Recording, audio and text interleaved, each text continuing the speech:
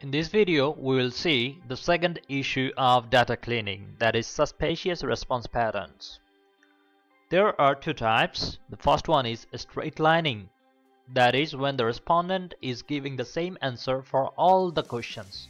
Some respondents may use very low points in answering all the questions and some may use very high.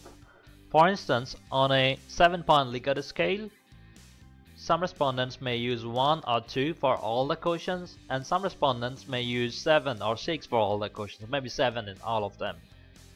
So this kind of data is not really ideal for statistical analysis and for article writing and journal publication. So we have to normally get rid of this kind of data. But we have to also bear in mind that this kind of responses also depend on cultures in some cases. For instance, the Spanish-speaking people, they actually tend to be on higher extremes. On the other hand, Chinese-speaking people or Japanese people, they try to be in the middle, like they will be giving more or less neutral on many of the observations. So we have to consider these cultural issues as well when we do the analysis.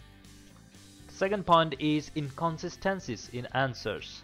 Someone said that he did it in one question and then later that he didn't do that. So how do we really increase the reliability of our data? There are ways to do that, so no worries. We can actually use standard deviation. So when we see that a respondent had a very low standard deviation for all his or her observations, we can easily understand that he was kind of following a straight lining.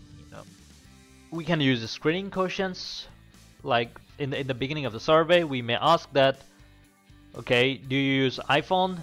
He said yes, and then later we had a question about Android phone and he also answered that question, and which he should not have answered. These are called screening questions.